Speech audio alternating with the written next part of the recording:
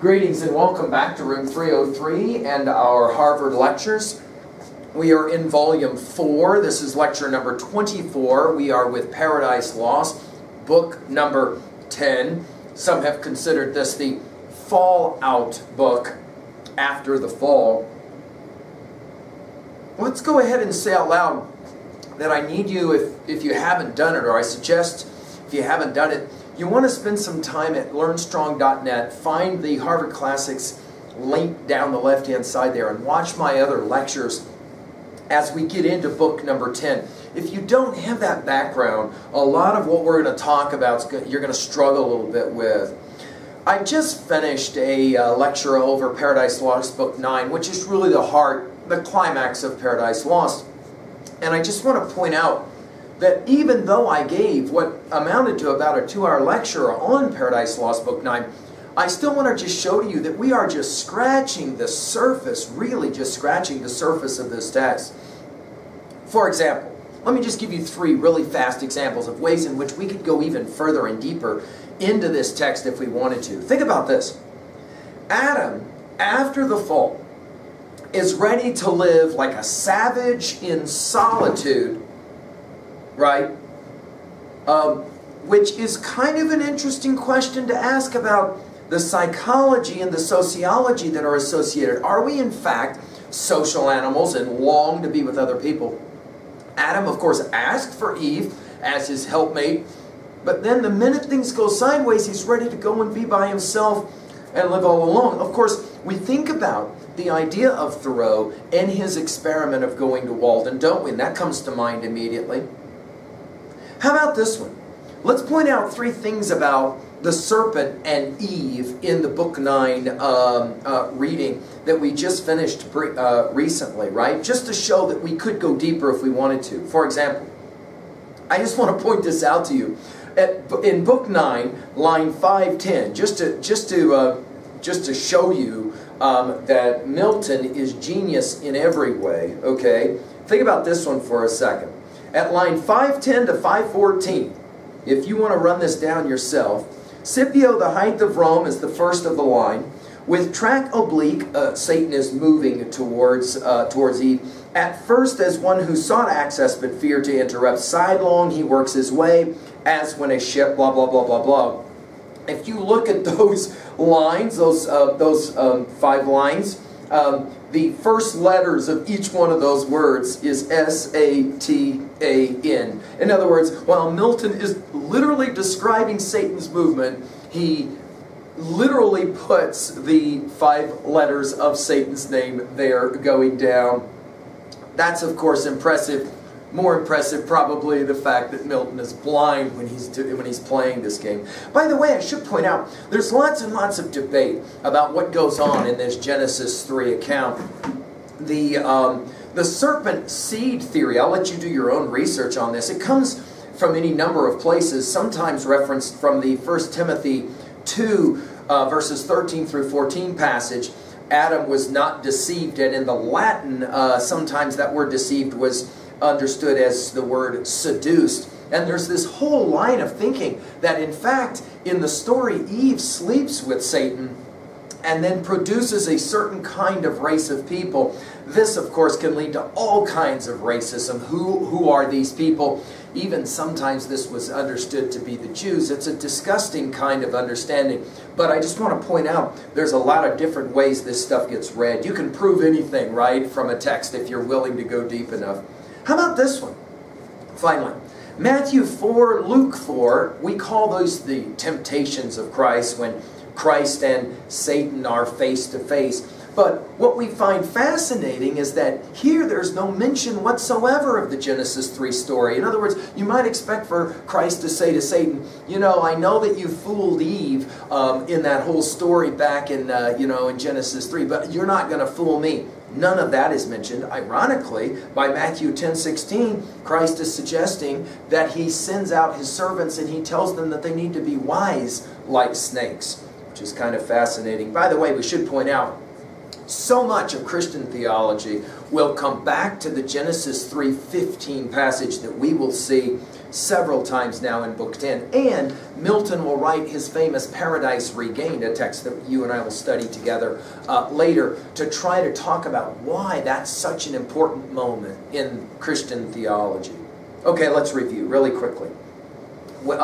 The books that we've covered so far. We're going to do this really fast because the assumption is, again, you've been with me for all these lectures. And I should point out, if you've hung with me all the way to now Book 10, you need to give yourself a major applause and a pat on the back, because that's no small feat. Like I said to you when we began this project, if you can get through the reading of Paradise Lost, dude, you can pretty much read anything that's going to be thrown at you. Your confidence in your ability to read should be sky high if you've gotten this far. Let's just review.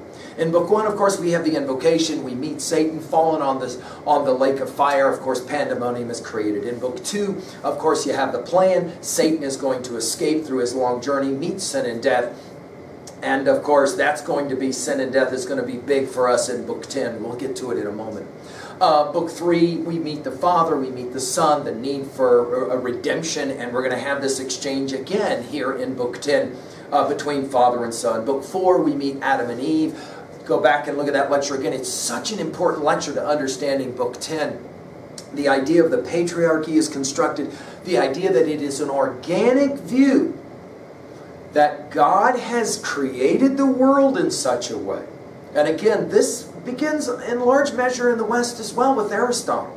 And men are above women and are designed, created to control their women. And if they don't do it, bad things are going to happen. We're going to, of course, see this played out and instantiated one more time again in Book 10. And again, without getting so upset that you just stop reading because you're like, I can't believe anybody actually believes this crap anymore, that kind of thing. The challenge that I always give to you is, let's read. Let's entertain ideas. Let's challenge ourselves. Book 5, 6, we have the major flashback, Raphael's visit, Satan's war, and ultimate falling out of heaven. Book 7 is that amazing celebration of the cave, of the creation story, right? Book 8, Raphael's warning about too much knowledge, as well as his warning to Adam, look out for Eve. Of course, this will come back and will in fact remind us, just as an aside, do you remember at the beginning of Othello what Desdemona's father says in just a brief comment to Othello about, she fooled me, she could fool you. And of course, we're going to have the same idea being played out here in Book 10. Of course, Book 9 that we just finished, the fall does happen, and of course, all of the different falls we should point out, right? Not just one fall, but multiple falls happening. Now to Book 10, and as we say, the fallout or the implication of what's happened or transpired in Book 9. Just to remind, 3 levels of reading. What does a text say? Summary. What does the text mean here? Level 2A. Messages, themes to be rhetorical, not what Milton says, but how Milton says it. And then finally, how does this text at level 3, how do I relate this text to other texts, 3A, and to the world? And then finally, how do I relate it, 3B, to myself? Also, let's just remind that we've been saying in all of our previous lectures, and I hope this has been a prism that has been able to be useful for you. We're reading Paradise Lost from at least 3 different perspectives. One, obviously we want to see it as an amazing epic poem, right? And for example, in Book 10, we're going to watch how he builds off of, for example, a poet like Dante in the Divine Comedy, more particularly the Inferno. We're going to see Paradise Lost as a book, a text of philosophy and theology. Again, the idea of theodicy. Why is it the case that a world created by an all-powerful, all-loving deity has pain, suffering, sin, etc., etc.? Of course, Milton's answer in a word is free will. The ability for humans to be able to choose to obey or disobey God is central to Milton's project. Finally, we look at Paradise Lost as a work of politics from 2 perspectives. The psychological, that is to say the individual mind, and sociological, that is to say when you put 2 people or more together. And in regards to Book 10, we're going to see the genius again of Milton as he plays that one out. Let's now turn to level 1. And as we have done in all of our earlier lectures, let's turn to the argument itself of book number 10. And we'll just read it, and then we'll give a brief plot summary before we actually get into this. The argument, book 10. man's transgression known. The guardian angels forsake paradise and return up to heaven to approve their vigilance, and are approved.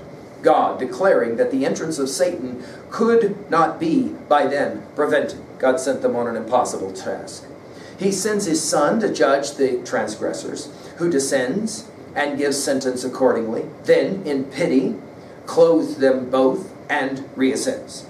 Sin and death, sitting till then at the gates of hell, by wondrous sympathy, feeling the success of Satan in his new world and the sin of man there committed, resolved to sit no longer confined in hell, but to follow Satan, their sire, up to the place of man, to make the way easier from hell to this world to and fro. They pave a broad highway or bridge over chaos, highway to hell, right? According to the track that Satan first made.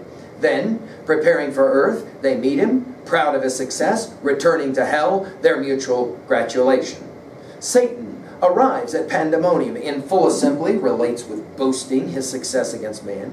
Instead of applause, is entertained with a general hiss by all his audience, transformed with himself also, suddenly into serpents, according to his doom given in paradise. Then, deluded with a show of the forbidden tree springing up before them, they greedily reaching to take of the fruit, chew dust and bitter ashes. You'll never think again of the term ash tree again the same way after you've read Book 10. The proceedings of sin and death. God foretells the final victory of his Son over them and the renewing of all things, but for the present commands his angels to make several alterations in the heavens and elements. Adam, more and more perceiving his fallen condition, heavily bewails, rejects the condolement of Eve.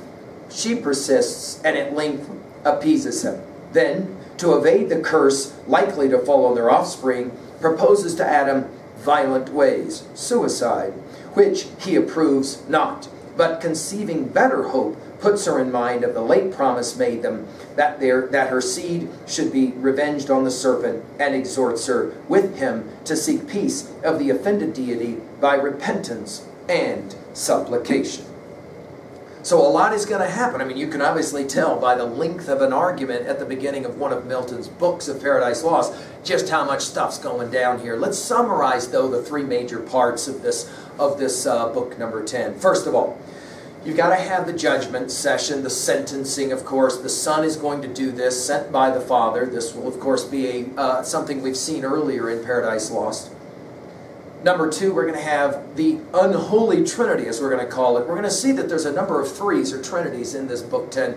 But here it's going to be sin, death, and Satan. The highway of hell is going to be constructed. Sin and death will bring into the world all of the terrible things that will explain why, to go back to an earlier lecture, we have children who die of leukemia in hospital rooms. Satan will go back to hell. He tells his story about how great he's done. He expects all of the demon angels to applaud him, but instead they start hissing because they are going to be changed into snakes. It's going to be a brilliant moment for us as we read it. And then they're going to see a tree there that looks very much like the tree in paradise.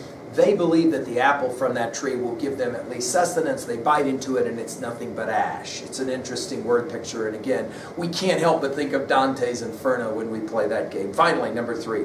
And really what, for my thinking, is some of the most amazing poetry of all of Paradise Lost.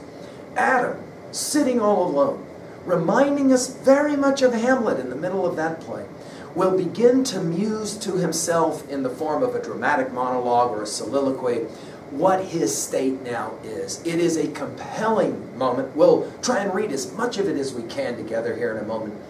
Ultimately, Eve is going to beg Adam to forgive her, and they go through an interesting exchange that includes the possibility of them thinking about suicide. And then finally, they decide against that plan, and instead, they do what Satan will never do. They humbly beg God for forgiveness. We will, of course, see that in Book 11 and Book 12, then, God's forgiveness will come in the form of a prophecy, a story that will be related from the great Archangel Michael. We'll get to it. I wish, as I have said in the past, I wish for all these lectures that I could read every line of this to you. and then I could exegete as I go. Instead, I'm just going to have to work with the amount of time that I've got available to me.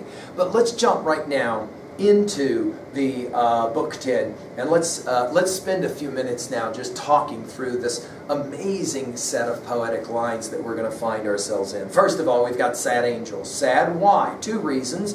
They screwed up. They feel, anyway, they screwed up. And they allowed Satan into paradise, and of course, Satan did what Satan did. Secondly, they have a level of pity. We immediately, again, will think back to our earlier lecture on Book 9 of Paradise Lost. And you'll remember that there we started with Aristotelian views of poetics, where in tragedy, the audience will feel a sense of pity for the protagonist who has fallen, and the angels feel pity for Adam and for Eve who have fallen. Right. At line 18, we're told that they are mute and sad. At line 34, God will speak to them and begin to say, hey, look, this was a useless mission that I sent you on. At line 43 to 50, he says it, no decree of mine concurring to necessitate his fall, Adam and Eve's fall, right? Or touch with lightest moment of impulse his free will to her own inclining left in even scale. In other words, he says it. Again, this is Milton's argument. He keeps saying it over and over again. To quote the lines from Hamlet, "Methink the lady doth protest too much." Here, it's Milton's attempt to try to keep saying, you can't blame God. In fact, notice what he really says is, to blame God for the evil of the world is a satanic argument. It's Satan's argument. And notice here, he says it. I couldn't mess around with free will. I had to give them the opportunity to eat from the forbidden fruit, or they could not be understood as completely free. Now, again, not completely ever answered by Milton is the question, why would God need to create Adam and Eve in the first place, free or otherwise? What's the point of a perfect being creating anything? I mean, isn't it always true that need precedes some act of creation? Blah, blah, blah. Of course, one of the arguments Milton will give is, well, there were a lot of people lost out of angels lost out of heaven, and because that's the case, we have to repopulate heaven, and the way we'll do it is through earth, blah, blah, blah. By the way, this thing about the scales, just to go back to the end of Book 4, line 999, you'll maybe remember that we have the divine scales that actually allow Satan to escape. At line 45 or so, but fallen he is, man. And now, what rests, but that the mortal sentence pass on his transgression, death denounced that day, which he, Adam, presumes already vain and void, because not yet inflicted as he feared. In other words, Adam thinks that the minute you eat from the tree, you're going to die. What he doesn't understand is that death does not have to come right away. It can come later. It will come later. We continue. Line 68 and following. The Son will respond. He says, I will go. I will pass judgment. And sure enough, that's exactly what he does. At line 97, I'm going quickly through these lines. Again, I wish I could read all of this with you, but you obviously are reading on your own. At line 97, the voice of God they hear. Adam and Eve are hiding. Of course, they're hiding in the shade among the trees, right? We think back to Adam again at the end of Book 9, say, I wish that I could just hide forever, live the savage life of solitude under the pine trees, right? We're also reminded that Eve herself was born in shade, not in sunlight, like Adam, of course, all of that major setup for Milton. And then at line 103, the questions will begin. I've often thought it's a fascinating thing to study these questions of deity. Notice the first one is, where are you? Right? This is an interesting ontological and existential question, isn't it? Where are you, Adam, at line 103? And, of course, Adam doesn't want to respond, right? Finally, he comes out, they do come out, at line 1111 or so. Love was not in their looks, either to God or to each other, but apparent guilt and shame and perturbation and despair, anger, obstinacy, hate, guile. By the way, if you want to add up all of those, that's an interesting number of all the things that they're feeling. And then at line 1116, Adam struggles to speak. I want to point this out. This is just one more brilliant way for Milton to talk about the many falls. Before the fall, language seems to come just so naturally, so articulate. And again, although Milton, the great linguist, doesn't ever actually ask what language is it that's being spoken at the very beginning, be that as it may, it is, we're going to hear the word loquacious. It is beautiful elocution. But now, language starts to break down. What is it that the speaker of Prufrock says? T.S. Eliot's Love Song of Geoffrey Prufrock, it is impossible to say just what I mean. Adam struggles to speak at line 116, and then at line 121 he will say it. The question, hast thou eaten of the tree that I gave thee charge thou shouldst not eat? Right? The question is asked, and then Adam finally will speak at line 125. Oh, heaven, makes us think about oh woman earlier, right, in book 9. In evil strait this day I stand before my judge. He realizes that he's jacked. At line 137, finally he gets around to it. Although he does consider the potentiality that maybe what he'll do here is not say anything about Eve and take all of the blame himself, but he knows that ultimately God's going to know anyway, and so he says it. At line 137, this woman whom thou madest to be my help, and gavest me as thy perfect gift, so good, so fit, so acceptable, so divine, that from her hand I could suspect no ill, and what she did, whatever in itself her doing seemed to justify the deed, she gave me of the tree, and I did eat, to whom the sovereign presence thus replied. In other words, Adam basically says, okay, a couple of things. One, this woman that you gave to me as a helper ended up being not so much of a helper. But number two, she seemed to think it was going to be for good. In other words, he seems to kind of almost try and take away some of the accusation or accusatory nature that he's speaking towards Eve. The interesting question, and here we go, obviously, with Milton's patriarchy and, of course, his misogyny as well. The question, was she thy God? This is, of course, extra-biblical. It's not in the Genesis 3 account that we read in an earlier lecture, right? Was she thy God, that her thou didst obey before his voice? Or was she made thy God?